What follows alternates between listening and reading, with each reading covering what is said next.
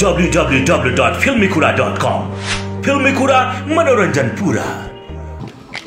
Thank you सम्पूर्णलाई स्वागत छ पत्रकार मित्रहरू. बेसिकली आफ्नो गाना यसरी राम्रो पिक्चराइजेसन हुँदा त जो कोही सृजनाकर्तालाई त खुसी लाग्छ नि. त्यहीमाथि विदेशीमा यति साह्रो मेहनत गरिएको आफ्नो सृजनालाई अत्यन्त खुसी लाग्यो.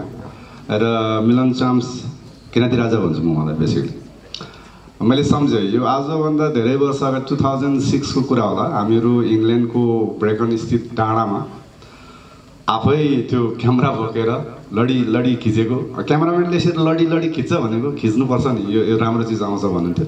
त्यो सम्झेँ. अनि हिउँमा देख्दा चाहिँ नरेश भट्टराईले कति हकराई खाएको छ पनि लाग्यो मलाई. सोधेँ भने मैले त्यति मेहनत त्यसले गर्नुहुन्छ. तर के को लागि भन्दा नेपाली चलचित्र उद्योगको लागि. त्यति बेला मैले भनेको थिएँ उहाँसँग चाहिँ ब्लडमा चाहिँ एउटा चलचित्र छ. अक्सफोर्डको एउटा फिल्मीमा उहाँले क्यामेरा सम्बन्धी डाइरेक्सन सम्बन्धी अक्सफोर्ड नै हो, अक्सफोर्डमा लिइरहनु हुँदा त्यहाँ पुगेर फेरि क्यामेरा लिएर फेरि फाम्रो, म बस्ने फाम्रो आइपुग्नुहुन्थ्यो. अनि मैले सम्झन्थेँ ब्रिटिस आर्मी एक किसिमको अनुशासन, त्यो आफ्नो कर्तव्य पुरा गरेर पार्ट टाइम आएर यसरी क्यामेरा चलाएर डाइरेक्सन सिकेर क्यामेराको सम्बन्धी सिकेर फेरि मेरो गीत खिच्नुहुन्थ्यो. अनि मलाई एक दिन लाग्थ्यो चलचित्र क्षेत्रमा मिलन चाम्सले आफ्नो छुट्टै पहिचान, आफ्नो मौलिक नाम राख्नेछ भनेको पक्कै राखेको छ र मलाई गर्व लागेको छ. त्यो दिन पुरा भएको छ. थ्याङ्क यू इन्टायर टिमलाई, थ्याङ्क यू. र बेसिकली मलाई कस्तो छ भने गीत तपाईँहरू सबैलाई थाहा छ म अत्यन्त ढिलो उठ्छु. मैले घाम नदेखेको त 10-12 वर्ष भइसकेको. यो गीत राति गऱ्यो 81 फोन आयो मलाई, नत्र भने कुर्नु पर्ने पनि हुन्छ कहिलेकाहीँ. र बसन्त सापकोटाजी र उहाँको सँगसँगै नै फोन आयो. हामीहरू पर्सि नर्वे चाहिँ सुटको लागि जाँदैछौँ, एउटा गीत गर्नुपर्नु भन्नुभयो. आज थाकेको छु, भोलि या पर्सि गरौँ भन्दा उहाँले मान्नु भएन. हतारमा गर्नु भन्नुभयो. हतारमा गरेको चिजहरू कहिलेकाहीँ नराम्रो पनि हुन्छ, कहिले राम्रो पनि हुन्छ. त्यो भनेको एक किसिमको संजोग हो, सिर्जना हो. तर राति आएर गीत गाइयो. आज हेर्दा म सन्तुष्ट रहेँ. र जहाँसम्म इकोको कुरा छ, राजेश पाल राईले गाएपछि अलि इकोहरू त थर्किनै पर्छ. र धन्यवाद तपाईँलाई. यसपालि फेरि स्क्रिप्ट पनि लेख्नुभएकोमा नरेशजीलाई अत्यन्त बधाई छ. र के अरे जेनेरेटर बोकेको जस्तो पनि लाग्यो मलाई. हो रहेछ, जेनेरेटर बोकेकै रहेछ. थ्याङ्क यू बसन्त सापकोटा. सङ्गीत यति मिठो.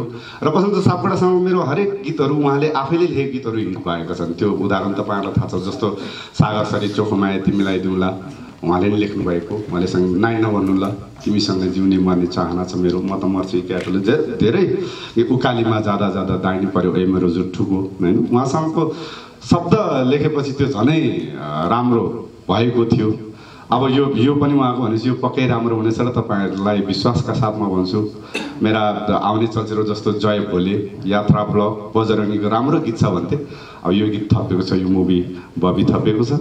एउटा रियल कथामा कविताजी होइन, उहाँ र उमेशलाई चलचित्र क्षेत्रमा स्वागत छ, शुभकामना छ, बधाई छ. र तपाईँहरूको नर्वे देखाइदिनु भएको हाम्रो नेपाली चलचित्र चाहिने दर्शकहरूलाई देखाइदिनु भएको मिलन चाम्स इन्टायर टिमलाई बधाई दिन चाहन्छु. र गीतमा सम्झिनु भएकोमा पनि धन्यवाद दिन चाहन्छु. राम्रो नराम्रो भन्ने जिम्मा सिर्फ तपाईँहरूको, हामीले त काम गर्ने हो, कोसिस गरेका छौँ, यति चाहिँ पक्कै पनि भन्छु. र दिपासँगको मेरो तेस्रो चलचित्र हो. Thank you.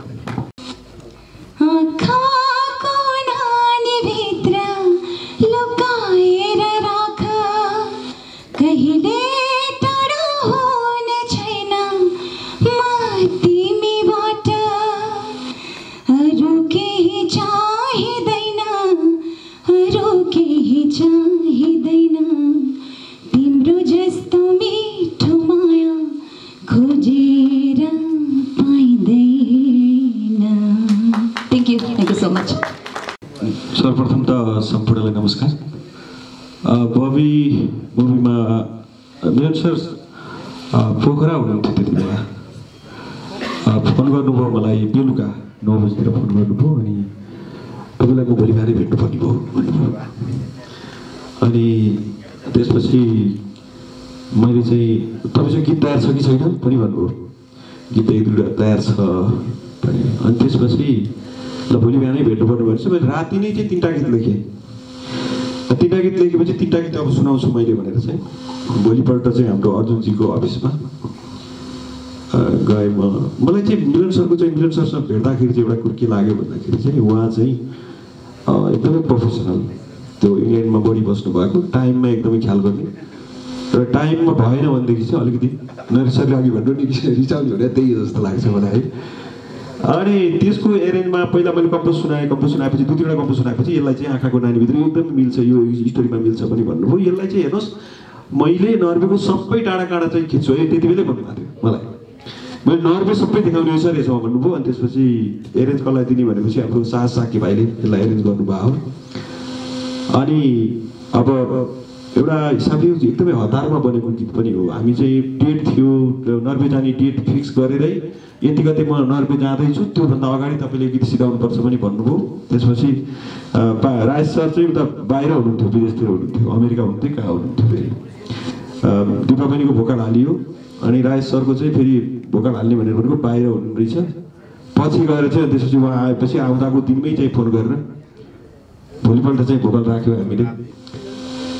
र यो कस्तो भन्दाखेरि चाहिँ यसको चाहिँ गीतको एउटा लेख्दाखेरि चाहिँ मैले धेरै जस्तो लभ सङहरू लेख्दाखेरि चाहिँ धेरै जस्तो एकदम छोटो टाइममा बनाएको गीतहरू चाहिँ राम्रो भइरहेको छ।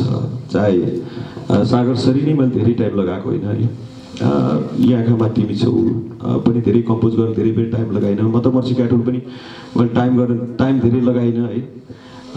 तिमीसँग जिउने पर्ने पनि त्यो एकदमै, यो पनि एकदमै छोटो टाइममा एउटा राम्रो गर्ने कोसिस गरेका छौँ। र यो सम्पूर्ण टिमले भनौँ न हाम्रो मैले त कस्तो लाग्छ भन्दाखेरि चाहिँ कहिलेकाहीँ कुनै एउटा रियल स्टोरीमा चाहिँ अरू क्यारेक्टरहरूलाई राखेर चाहिँ त्यसपछि एउटा फिल्म बनाइन्छ, तर पनि यसमा त एउटा रियल स्टोरीमा उहाँहरू नै चाहिँ कविताजी उमेशजीहरूलाई राखेर चाहिँ जो फिल्म बनाउनु भएको छ त्यो नै चाहिँ एउटा सफल पक्ष हो यसको जस्तो लाग्छ मलाई। र सम्पूर्ण हामी बबी टिमको गीतलाई ताराभाइले नै सङ्गीत गर्नुभएको छ। ताराभाइको गीत पनि अब अलि पछाडि आउँछ, नरेशरको शब्द हो सायद, ए होइन जस नरेशरको चाहिँ शब्द पनि मलाई चाहिँ किन भन्दा हामी बसेर चाहिँ शब्दहरू लेख्छौँ, नरेशरको शब्द हो भने किनभने गीतकारको नाताले चाहिँ नरेशरले लेख्दाखेरि चाहिँ मैले गल्ती गरिनँ, नरेशरको शब्द होला भनेर चाहिँ मैले गेस गर्न सक्छु। सम्पूर्ण पत्रकार मित्रहरूलाई पनि धन्यवाद भन्न चाहन्छु। नमस्ते सबैजनालाई। मलाई त्यो फर्स्ट टाइम हाम्रो जब प्रेस मिट भएको थियो मुभीको अनाउन्समेन्टको, त्यो दिनको याद आयो। त्यो दिनमा मैले तपाईँहरू सबैजना र तपाईँहरूको क्यामेरालाई फेस गरेको थिएँ। त्यतिखेर म एकदम डराइरहेको थिएँ, नर्भस थिएँ, मुटु ढुकढुक गरिरहेको थिएँ। अहिले पनि एक्ज्याक्टली सेम त्यस्तै भएको छ। कति धेरै कुरा भन्नु छ जस्तो लागिरहेको छ, तर अलिकति नर्भसको कारणले भन्न सक्दिनँ होला। तर म आई विल ट्राई। तपाईँहरू सबैजनालाई एक्चुअली फेरि हेर्न देख्न पाउँदाखेरि चाहिँ पुरानो साथी भेटेको जस्तो, आफन्त भेटेको जस्तो फिल भयो। It's really good to see you all. अनि आज अब हाम्रो गीत तपाईँहरूले हेर्नुभयो, सायद राम्रो लाग्यो होला। आज सायद मैले सम्झिनु पर्ने चाहिँ मेन कविलाई मैले एकदम मिस गरिरहेको छु आज, जो कविले हाम्रो कछुवा जसरी हिँडेर भयो नि त्यत्रो पहाडले चढेर गरेको थियो। डिओपी नवराज कृष्ण दाई, तपाईँ अहिले बम्बईमा हुनुहुन्छ, मिस गरिरहेको छु। तपाईँले पनि एकदमै मिहिनेत गर्नुभएको छ यो मुभीमा। अनि गिरी पनि कविसँगै छ। सबभन्दा बढ्ता चाहिँ मैले उमेशलाई मिस गरिरहेको छु, मिस मात्रै गरिरहेको छु।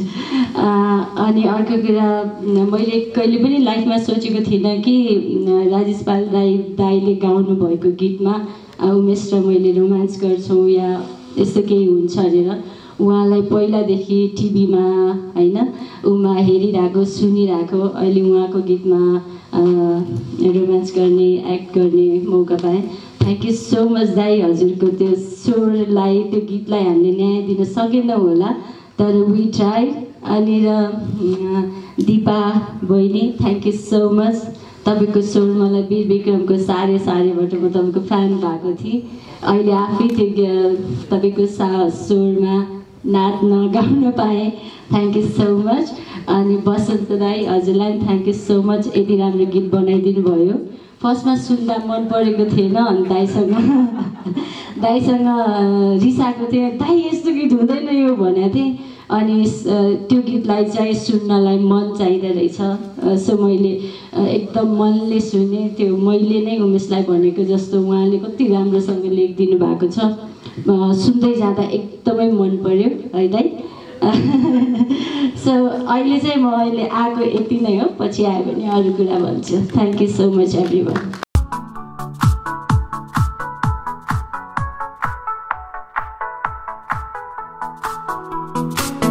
www.filmikura.com फिल्मी कुरा मनोरञ्जन पुरा।